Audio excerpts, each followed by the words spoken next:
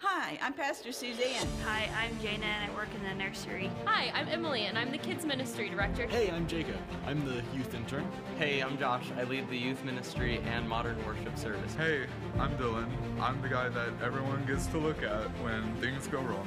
Hey, I'm Steve. I'm the lead pastor. And we Are Cassidy. Cassidy! We have a student, he just got a Bible for his birthday, and so he's been bringing in his Bible with the story of the week marked in it. We've raised $10,000 for the needs of our community. I'm so proud of our students because they planned and led a dinner church service this summer. I have parents bringing me in their kids' artwork talking about how much they love God, God loves them, how God's working in their lives. One of the most amazing things is we started off in one of the classrooms, and we would maybe be able to fill 7 or 8 of the chairs, and then it got too full, and we moved out in the fellowship hall because we had 17 or 18. It's been really cool being a part of several small groups and watching people grow and develop into the people God wants them to be. We know That God is doing Greater things. greater things. greater things.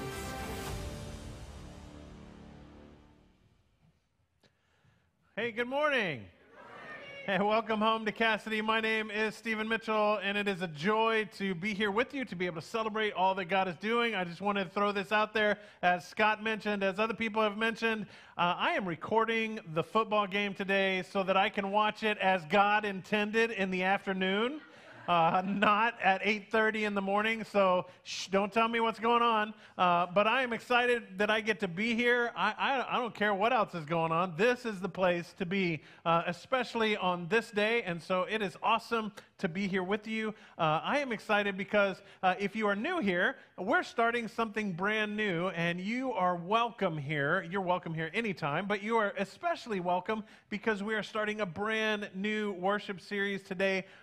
So whether you're joining us online or in person, it is a joy to have you with us. We hope that you will journey with us toward Jesus. Our whole idea is that we realize we're not perfect, but we know the one who is, and that's Jesus Christ. And we want to invite you on that journey with us to grow in relationship to God, to grow in relationship with one another, so that we can go into the world and make a real difference on behalf of Jesus Christ. So you're invited to be a part of that, invited to grow and go and learn about who we are so that together we can go make a difference.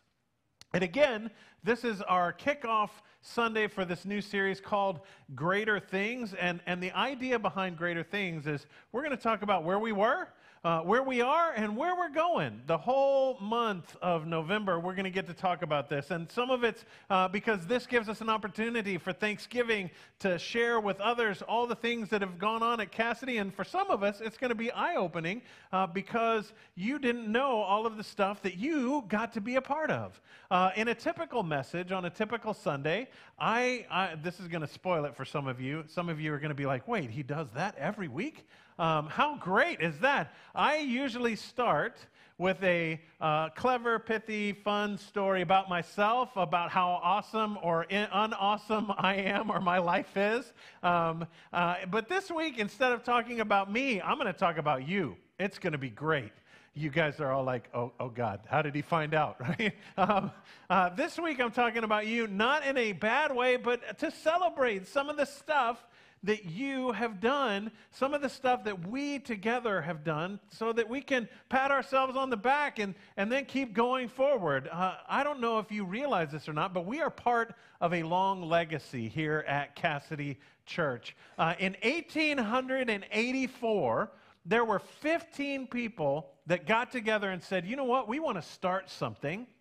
And they said, we're going to start a class. And in Methodist language, there were bands and classes. Class is really a community that is trying to grow together in relationship with God. Truly, it's a church. There were 15 people. It was known as the Richwood class just down the road. And they started this community of faith in 1884. I don't know if you knew that or not. In 1899, there were 108 people that were coming to attend Cassidy, and they changed their name to Cassidy. So we used to be in this, we are in Cassidy Township, but it used to be a happening hot hub, and one of the things that was happening and hot was Cassidy Church. And they moved out here and have had renovations and changes in the course of time. Actually, if you're like, I'd like to see what some of that looked like. If you walk out through the sanctuary doors and take a left, there's a cabinet that's got a couple of pictures of the class, the church as it was back in the day. It's changed a little bit since then. We tore it down and rebuilt it and moved things around and had new places. And in 2009, we renovated and changed this space, the sanctuary. And in 2018, we built a new addition so that we could house folks, young, so that we could have youth and children's ministry as well as adult ministry, and so that we could have an opportunity to grow in relationship to God and others. Over the course of the past year, we've grown in numbers and done some amazing things. In 2018, when we took out the addition that we built cost about $2 million, and in 2018 we took ownership of that, and we started paying that back, and we've paid over $600,000 toward that. In the last year alone, we raised, as Pastor Suzanne said, over $10,000 for the needs of others in our community. We've given over 100 pairs of shoes, over 100 coats, over 500 sack lunches have been provided by Cassidy. This doesn't even touch all of the things we've done at Care to Learn to share with students that are on free and reduced lunches or just are struggling to provide food over the weekend. We've also, and this is one of my favorite numbers, I did some math. And if you know me, you know I'm challenged in mathematics. But I did some math, and we have over 2,000 hours as a church of discipleship classes that we have attended and been a part of. We have, in our children's and youth space, we've loved on, nurtured, and encouraged your children and students through Josh and Emily and all of those volunteers. We have served over 1,000 people at Dinner Church. Dinner Church is an outward-facing opportunity for people that don't want to come into a regular building or don't want to have a lecture style. They want to be able to ask questions. It provides that opportunity. In a year, we've served over 1,000 people at Dinner Church. And this is just the tip of the iceberg of what we have done as a community of faith, because this is just what we have done communally. This doesn't even touch the things that you have done at home, the things that you have done in the community, or the things that you have done in your own family. We've had an incredible year here at Cassidy, and we have been serving and growing like never before. And we baptized new people. We've seen new people come into relationship with the church and with God. We've seen people who had turned away from faith are returning to right relationship with God. And we have experienced this together. So I want you to, everybody, we're going to have a good time here. Everybody stand up for a moment. And everybody's like, oh God, I shouldn't have come on this Sunday. Look around and say, well done. Good job.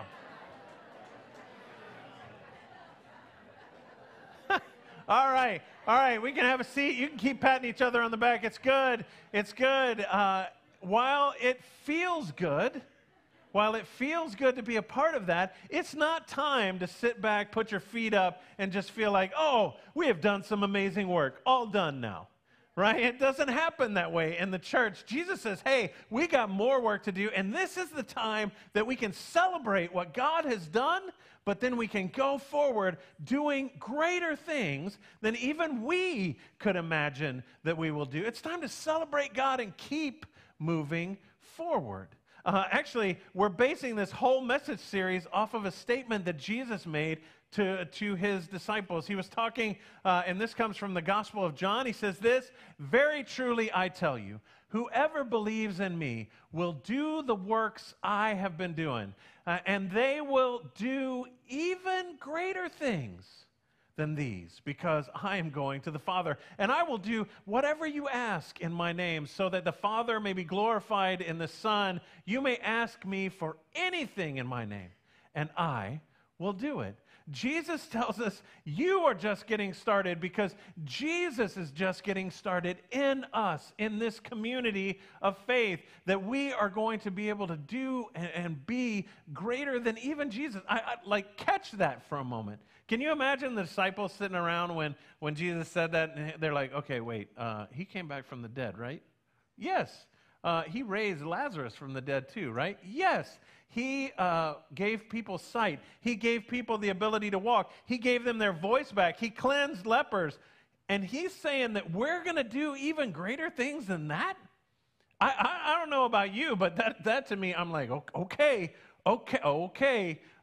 Maybe somebody else could do greater things, and I could just cheer him on. I don't understand how what Jesus is saying is, I'm just one.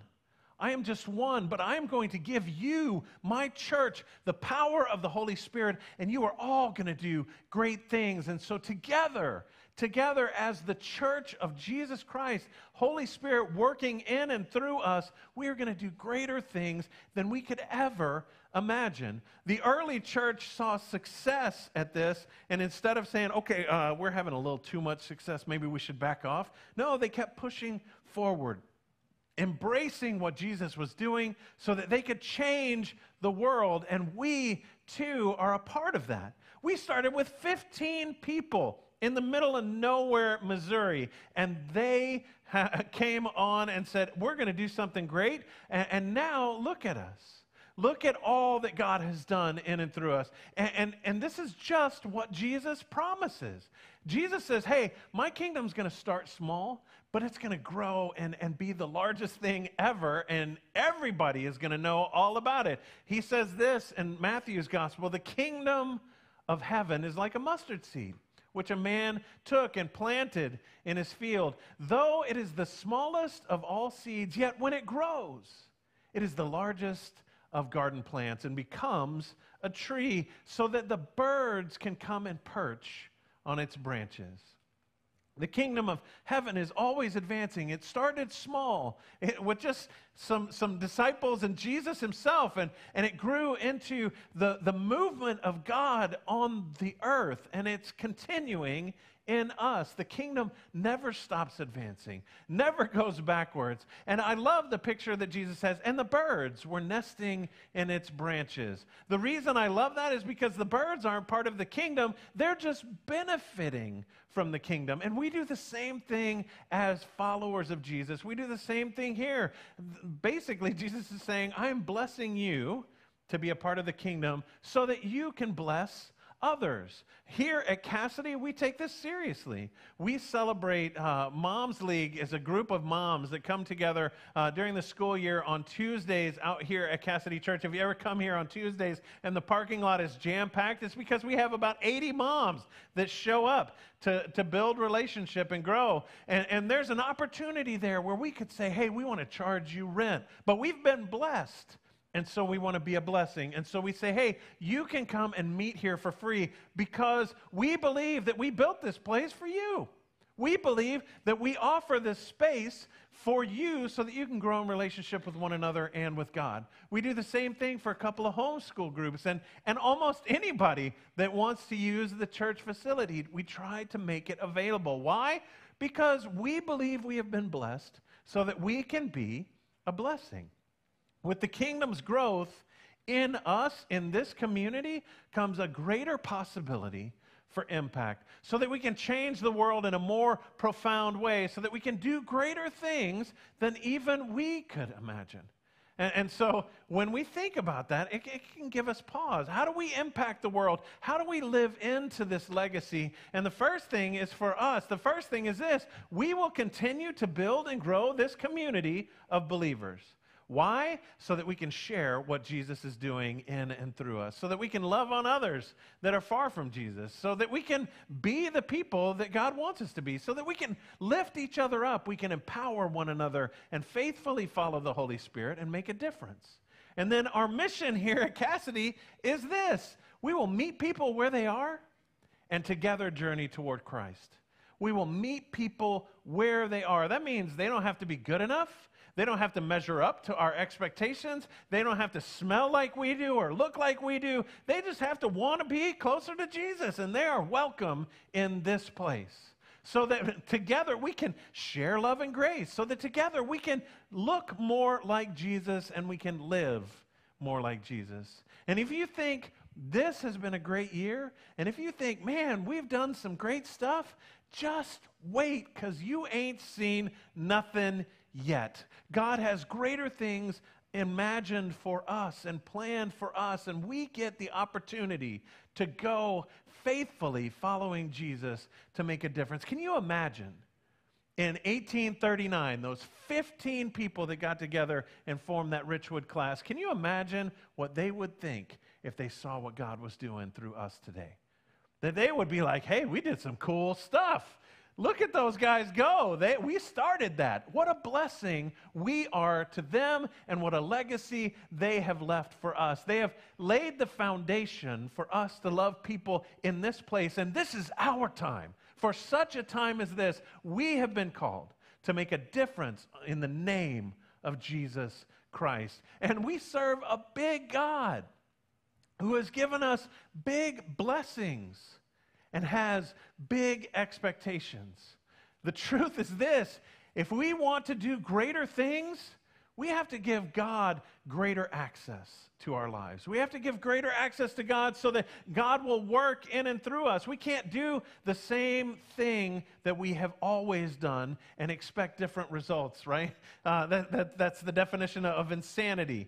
Instead, we have to allow God greater access to us so that we can share all that God is doing in us to the world around us. And we serve a God of abundance who blesses us and calls us into relationship so that he can send us to bless others.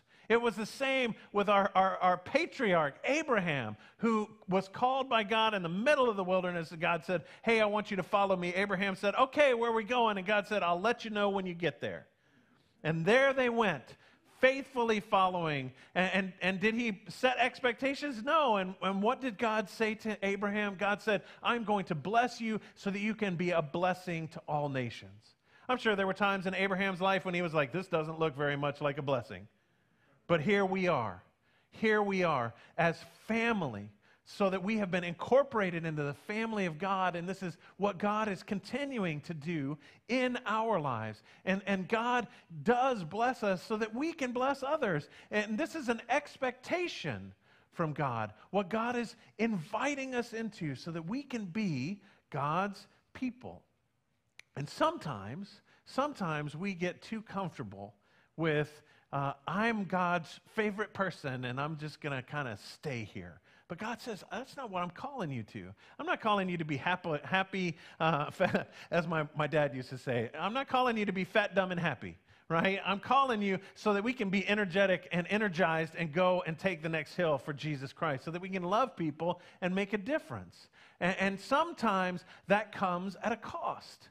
And it's a sacrifice that we have to open ourselves up to God and say, God, I need you to make this through me, because I'm not so comfortable with the sacrifice you're calling me to. I'm not so comfortable with giving of the things that I have. I'm not so comfortable with giving of my life, my time, my talents, my gifts, my service, and my witness.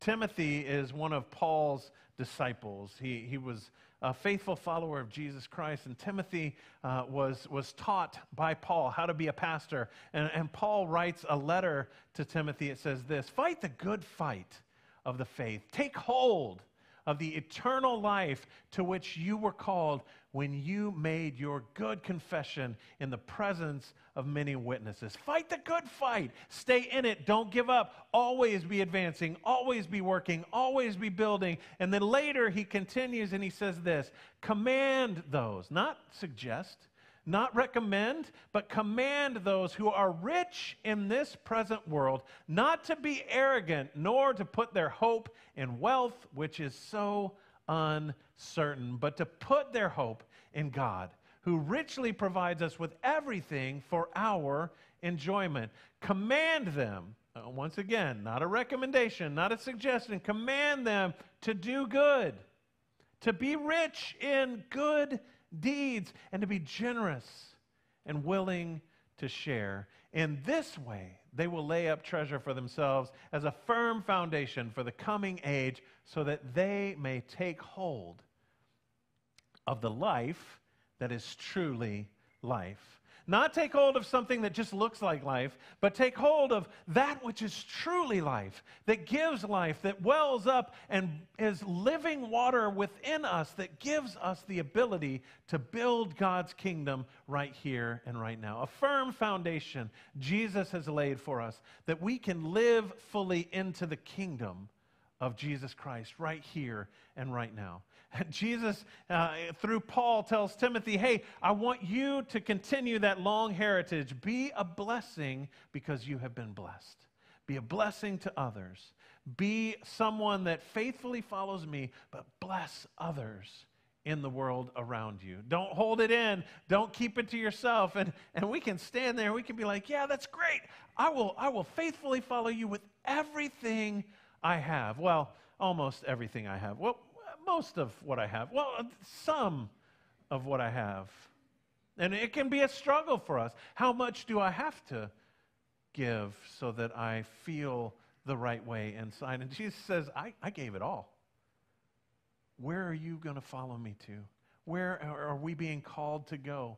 Where can we faithfully follow Jesus to? And some of us can sit back and we go, that sounds great for others, but the way that I put it is, I've never been blessed with wealth. I've never been burdened by wealth. I don't know what that's like. I know there are some people that are in our community that are like, oh, I do. I know fully what it's like to be blessed by wealth or burdened by wealth, whichever way you want to put it. I've never been like that. And so when I hear Jesus say, I want you to give, I want you to live boldly for the kingdom, it can give me pause, and it can give all of us pause, because it sure does seem a lot easier to get through life if you have a lot of money.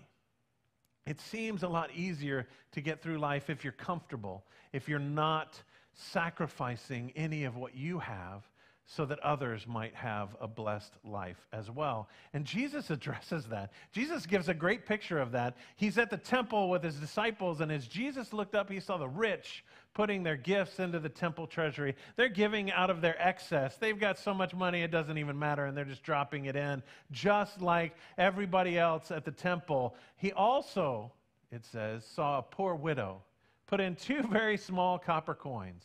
And the Bible tells us this is less than a penny in value. Truly, I tell you, he said, this poor widow has put in more than all the others. Can you imagine the disciples at that point? They're like, Jesus, do you see what's going on? Do you see what everybody else is putting in? And yet, you're saying her sacrifice, her gift, was more than everyone else? Jesus doesn't see the gift. Jesus sees the sacrifice. Jesus doesn't care about the money. Jesus cares about your heart. And that's the whole idea behind this. It's not about equal gifts. If so, there are some of us that would be like, okay, that's not a problem. I can give equally to what everybody else. And there are others that would be like, I can't afford that. It's not about equal gifts. It's about equal sacrifice. That we offer from our heart a gift that brings joy to God's heart. Not so that we can just make ourselves feel better, not so that we can have great air conditioning in this place, but so that we can do a mission and ministry right here in this space, so that we can love people where they are, so that we can together journey toward Jesus. We give because we trust God more than money.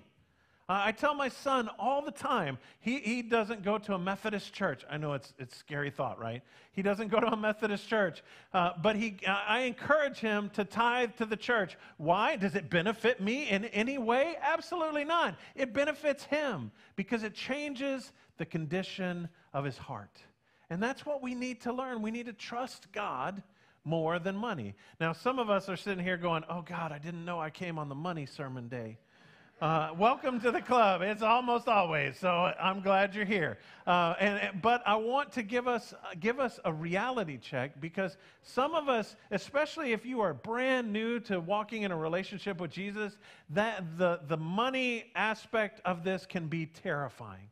And so we have set up in conversations with people, have come up with the idea of this. It's called the Generosity Matrix, which gives us a spread of ideas on ways that you can step into relationship with God. And the first is, if you're not giving at all, if you have never given to the church, give once. Just take a step and say, you know what, I got 50 cents in my pocket. I'll put it in the plate, whatever it is. And you'll notice we're doing this after the plate has already gone. So you got to wait till next week. But give once. If you've given once, move to the next step. Give occasionally. Every once in a while, hey, I found this dollar on the ground, or there's a penny in the parking lot. I will put it in. I'm serious. This is what I'm seeking us to do. Is each of these is a step forward in relationship to God and in trust.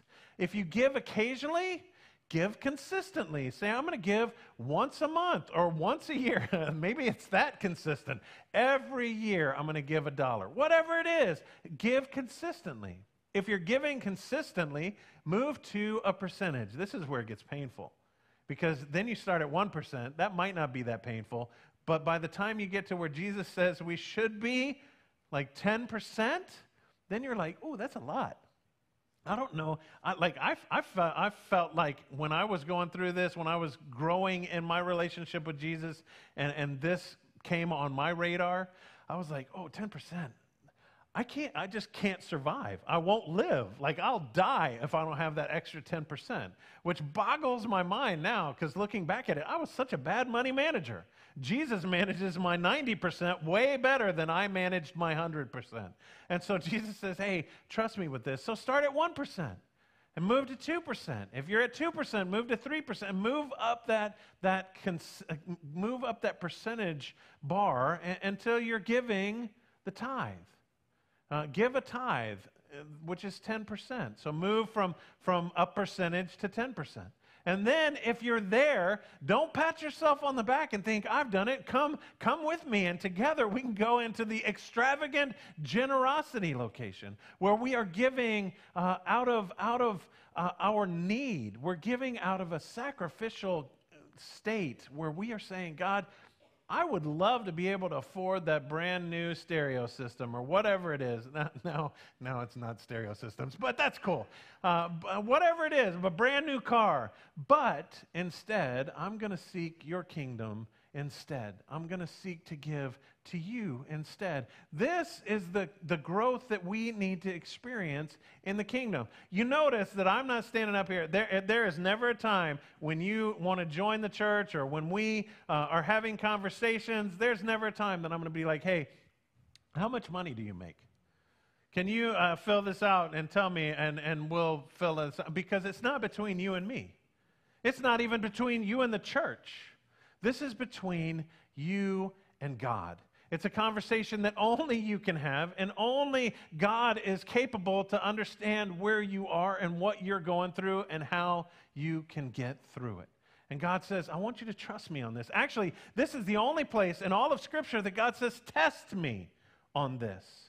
Test me on this, because I will bless you abundantly beyond all that you give to me. And it boggles my mind. And so for us, because of this, I want us to have an opportunity. If you look inside your bulletin today, you will notice that there is a commitment card.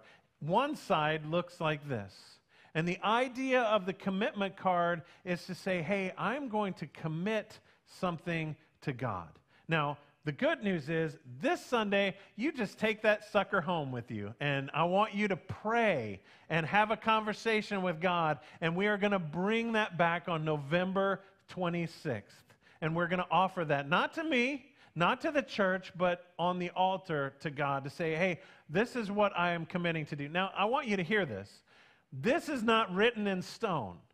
And I am not going to call you if you fall behind. Nobody's going to call you and say, hey, you said you were going to give $1 and you've only given 50 cents. Nobody's going to call you. The reason is because I have experienced life, and I know that I had a job and I lost that job and I had filled out a commitment card, and I called the church and I was like, guys, I'm not going to be able to do it because I need, everything that I have, and I don't have any income coming in. So I'm not able to give to the church. So it's a commitment between you and God knows well before you do what's coming down the pipe for you. Now, here's what I want us to do. We have several boxes that are in here. My favorite on this, so we have a general fund. General fund allows us to do the mission and ministry. You select how much you're going to give there, or you're going to give to the building fund. Again, you want to know what keeps me up at night? We have a $1.3 million loan still from the bank. We pay $9,000 in interest every month. That bugs me to death. So if you want to help us with that, well, I would love that. Because every $1,000 that we give toward our principal reduces the total amount of interest that we have to pay on a monthly basis. And so we would love for you to help us with that. So that's what that was for. If you want to give a one-time gift, you can select that. Now, here's the only one that I care about on this whole thing. You can fill all of those out between you and God, not between you and me. The bottom one says, I or we commit to taking a step in generosity this year. That's the one that matters the most out of all of this, because that means I'm going to move in a direction toward Jesus. I'm going to believe that God is going to do something miraculous in there, and I'm going to trust that this practice of tithing or this practice of generosity is a powerful discipline that we can grow in relationship to God through. And we're going to be able to be a part of this long heritage, continue to grow like the community around us needs us to be, so that we can share this love and grace that God has given to us. God offers greater things. God says, you are going to do greater things. And I am going to give you my Spirit so that you can do it. God has a purpose for us here at Cassidy, and we are the church of Jesus Christ, and the gates of hell cannot stand against us. So let us embrace the presence of God's Holy Spirit. Let's live like we believe in a risen Savior who has given life and salvation to us, and let's go into the world loving God and loving our neighbor and sharing all that God has done for us. Let's be a blessing the way that God has called us to. Amen? Amen. Let's pray. Holy One, we give you thanks for the gift you give us in Jesus Christ and the way you reveal yourself to us. Thank you for life and for salvation. Thank you for the forgiveness of sin and justification. Thank you for new life in Jesus Christ. Help us to embrace that life. Help us to faithfully follow you. Help us, Lord, help us to love you more than money, more than stuff, more than anything. Help us to fall head over heels in love with you, and help us to be passionate about the building of your kingdom. We ask this in the name of God the Father, God the Son, and God the Holy Spirit. Amen.